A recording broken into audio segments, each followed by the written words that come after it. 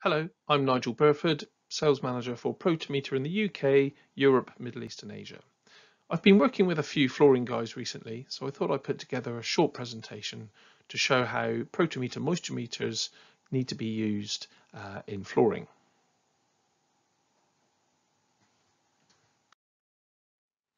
Now, when I say flooring, I actually mean subflooring. So this is all about measuring the moisture or excess moisture in subfloors. But first of all, let's take a look at what happens when you have excess moisture in subfloors. So in this example, we've got some mold and staining. And here with wood, the moisture can come up from underneath and actually lift the coating, either a wax or a varnish, off the wood. And you see it's caused like a white kind of emulsion finish here, which has really destroyed the flooring finish. And adhesives can fail as well. So if the moisture comes up underneath the adhesive, it can attack the interface between the adhesive and the cement below and make it loose. Wood is an interesting one. So you can see here that it has warped and also the wood has got fatter. So wood, when it expands due to moisture, it will expand quicker across the grain than it will in line with the grain. And as you can see here, it's actually used up all the gap between the sheets of wood and sort of pushed up. Also with wood, any stress that's locked in during manufacturing and drying, once it'll actually come out and cause the wood to twist and warp once the water gets in there. Also blistering, this poor guy has found some bubbles under his vinyl flooring and made some holes, and surprise, surprise, you've got some small fountains coming out. And then staining and distortion. So for carpets especially, they can start to change shape, either shrink or sort of get baggy in places, and obviously the stains come through, which can also cause mold as well after a time. So I've put together a timeline example here to show what might happen if a commercial flooring fails. So first of all, someone might come in to do an inspection on the floor, and then you'll get some report saying that it's failed. So you'd have to close your factory or shop, send everybody home, remove and store your stock, remove and store your fixtures and fittings somewhere, take up the flooring and the adhesive, so get it back to the original subfloor, and then you'd have to dry that floor out. And depending on where the water came from, if there's a leaky damp-proof membrane or a leak somewhere else, you might need to seal that floor as well.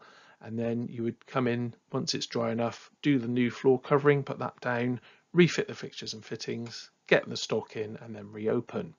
And that has been a total of 61 days closed in this example, which would be a disaster for many businesses. Okay, and some of the costs of that would be attributed to the contractor.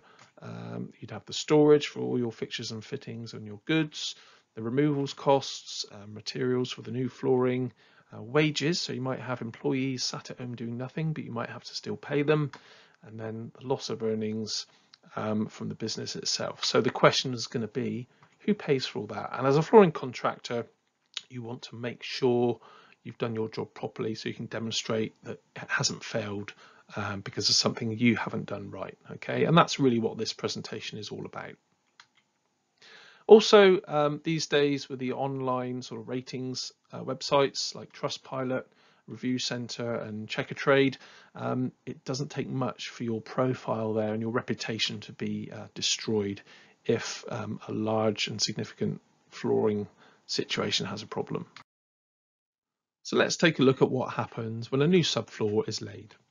So remember that a newly poured subfloor is going to be a homogeneous or an even mixture of aggregate bonding agent, cement and water. So when you look at the structure, wherever you look, it's going to have the same mixture of water, aggregate and bonding agent. Okay, it's going to be there in the same amounts. So if you were to come along with a drill on the day that it was poured and make some holes at different depths and take moisture measurements, you'll find that moisture content would be the same wherever you looked. And let's say, for argument's sake, that's going to be 100% relative humidity. Now, remember here that we've laid this concrete floor onto a damp-proof membrane, so the bottom surface is sealed and only the top surface is going to be open for evaporation. Okay, and then if you come back to that situation a few months later, make those same depth moisture measurements, you'll find there's going to be a gradient of moisture content. So right at the bottom there, you'll have high levels of moisture, whereas at the top, where air is more available to take the moisture away, you will have a lower moisture content. So let's say we measure that and get 75% relative humidity. You might then check in the paperwork from the floor covering manufacturer and realize that your floor is now safe and dry enough to fit your vinyl flooring. So let's go ahead, put our adhesive down, fit our vinyl flooring. Now what you've done there, by fitting that vinyl flooring, you've now sealed this top surface. So if you go away and then come back a few months later and take some more moisture measurements at different depths, what you'll find is that the remaining water in the slab has redistributed itself and has raised this moisture level at the top surface. So you might measure that and find that it's 90.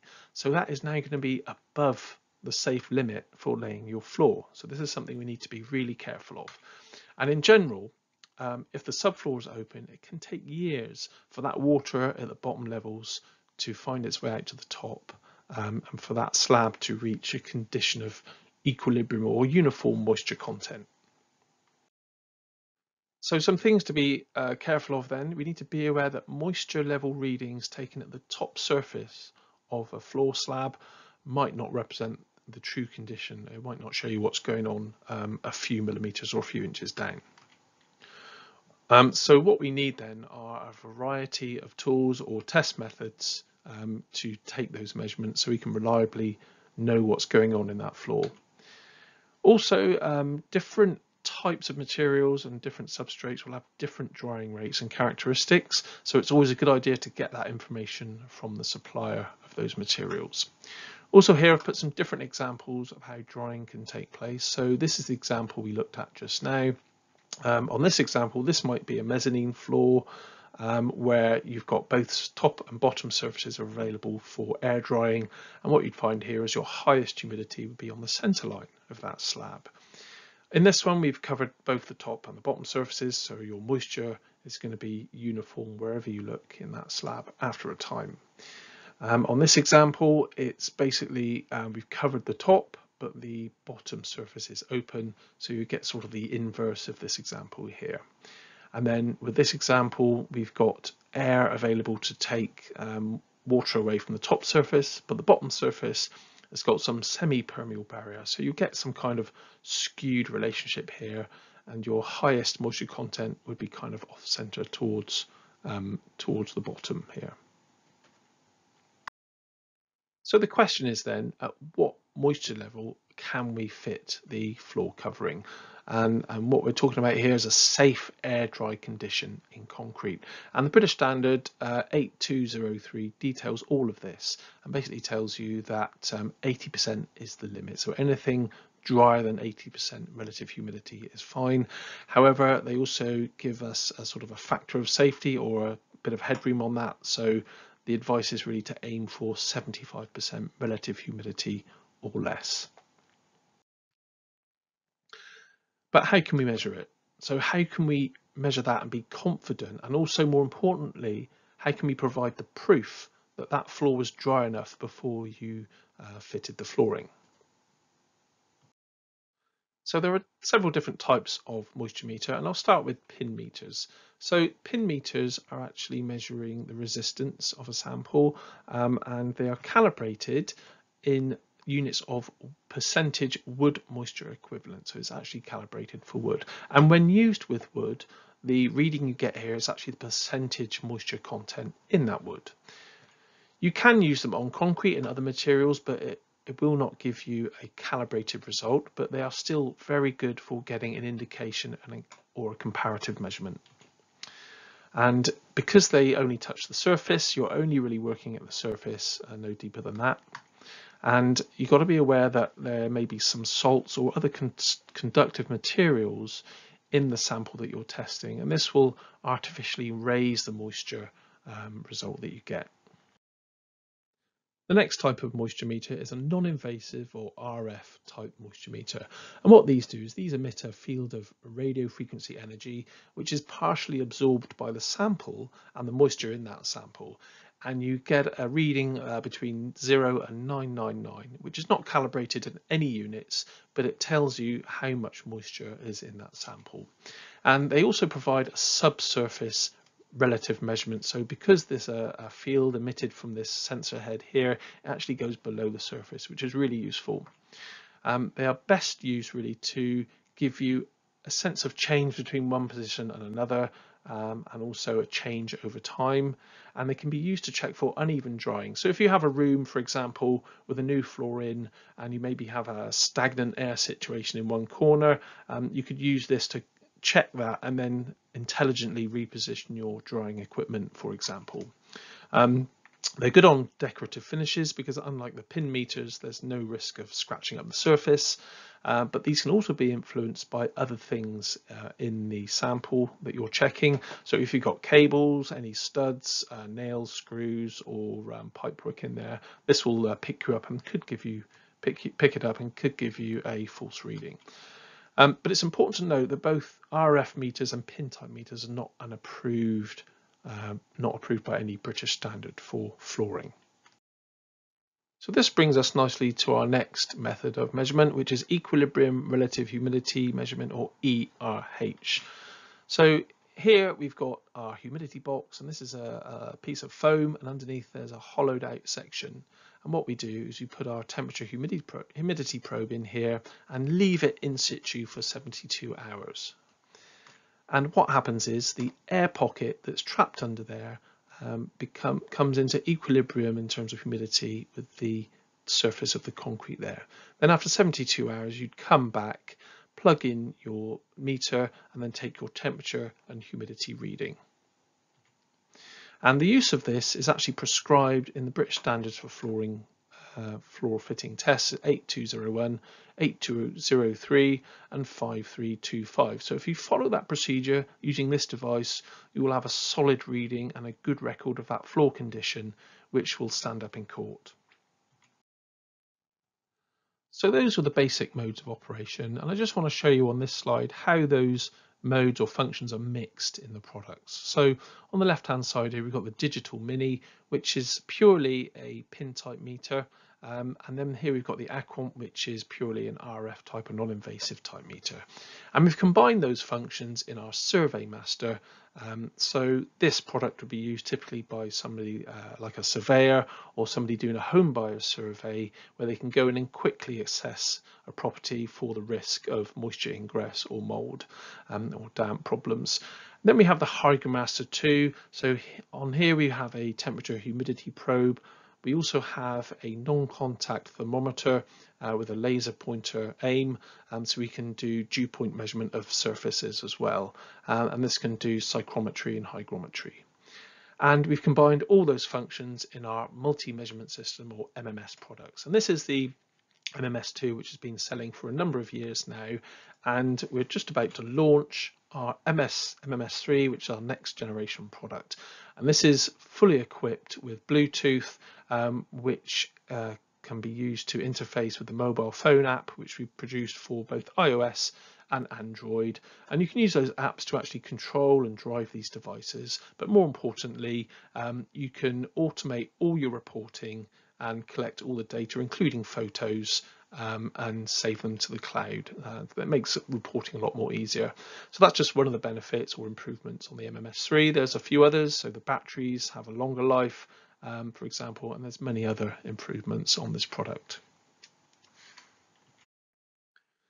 So how would it work then? So how would a typical MMS investigation work? So first of all, you go into a situation and you want to quickly find relatively high regions of moisture. So you could do that using RF mode. Then once you find that, you could use the pins, for example, especially if it's a wood floor, to confirm that high reading and actually record calibrated measurements. You might then want to also drill some holes and use pin mode with an extension or one of these accessories here to get measurements at depths, and then you could start to identify if you've got a moisture gradient in your subfloor. And the probes used here are our deep wall probes, so these are actually insulated all the way up to the contact point here. Once you've found the position on the floor with a relatively high moisture content, you could then come along with your MMS2 or Hygromaster and then do a full hygrometry measurement there, or humidity measurement, using the humidity box. Also, you could drill some holes at different depths and use the probes there with the humidity sleeves, and that would help you to build up this picture of sort of moisture with respect to depth. So the MMS flooring kits, they come with all these accessories. You've got 5 calibrated hygrosticks which come with a calibration certificate. There's also a calibration check device here. So this is a little pot with some saturated salt solutions, and what you would normally do is sort of calibrate your hygrosticks maybe once every 6 months.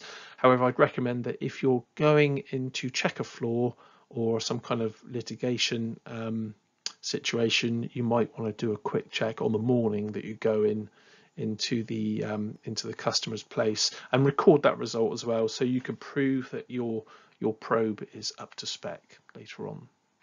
There's also the humidity sleeves that come with that, and these can be adjustable for depth as well. Also, there's a drill in there with a collar so you can set your depth on your drill, and a wire brush to clean the hole out. So what are the use cases then for MMS? So before the flooring fitment, you want assurance and the proof that the subfloor is dry enough and in accordance with standards and with the limits provided by the manufacturer of your flooring materials. Also, after fitment, if you get a problem, you can go back and check that your floor is still dry, just to get rid of any sort of blame on you as the flooring contractor. Also, if there's a problem with the floor, you can use the MMS products to really track down and do your investigation to see where that water is coming from.